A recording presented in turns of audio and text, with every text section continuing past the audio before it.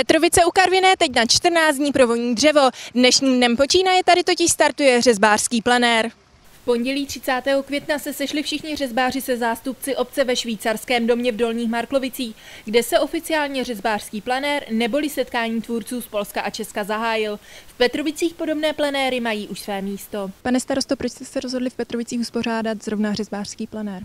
Tradice plenéru, ať už řezbářských nebo malířských, má v Petrovicích tradici. V letošním roce jsme se ve spolupráci se sousední a družební obcí Godov rozhodli v rámci projektu Společně razem 2 uspořádat právě řezbářský plenér. V letošním roce se Petrovice rozhodly pro změnu. Zatímco v minulých letech měli na podobných plenérech tvůrci zcela volnou ruku, letos je obec požádala, aby vytvořili konkrétní umělecké dílo v podobě betlému. Nicméně jeho výsledná podoba bude záviset čistě jenom na umělcích.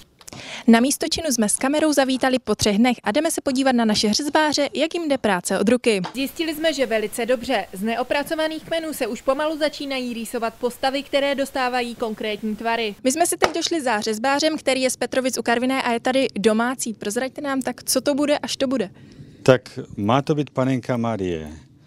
A právě to teď odlupávám, odsekávám všechno to, co není podobné panence Marii. Na 14denní řezbářský plenér padlo nemálo dřeva. Umělci se rozhodli pro dub, který je jedním z nejkvalitnějších materiálů a také zárukou trvanlivosti. A je možné, že dílo z tohoto dřeva vydrží až přes 500 let. Dřevo pochází z Libavy, jsou tam duby, tady je málo dubů, tak proto musíme jet až tak daleko. No. Především je třeba to dřevo sťat v zimě, aby nebylo těch živin tam, té mízy v tom, a aby bylo takové v tom vegetačním klidu, no, když je sťaté, tak je pak to dřevo dobré.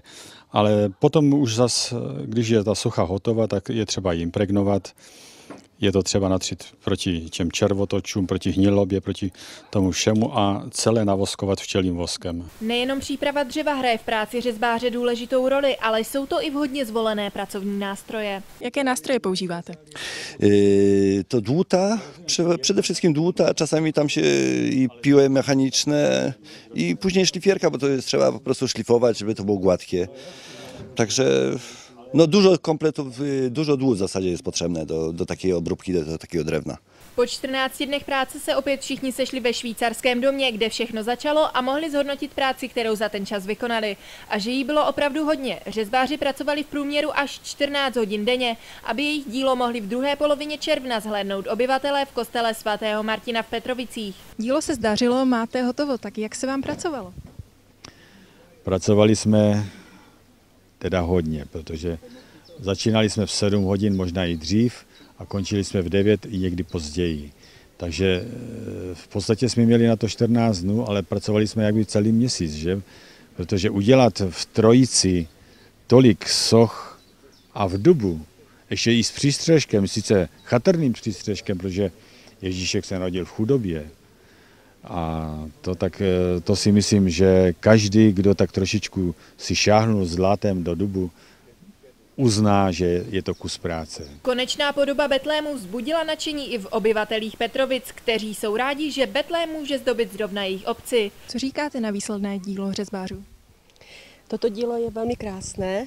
Jsem překvapená tím, jak je to mohutné, jakoby v lidské postavy, a určitě to bude přínosem pro naši obec. Na Vánoce to určitě bude zahájení vánoční doby. Já také souhlasím, velice se mi to líbí a myslím si, že můžeme mít na tento betlém hrdí, jako občané Petrovic. Je to moc hezké, je to, myslím, ta spolupráce, já vím, o co jde trošičku, že je to ta spolupráce Česko-Polska, že tu ti mladí umělci z Polska, to myslím dělali oni přímo, že? No tak líbí se mi to, no je to fajn, no.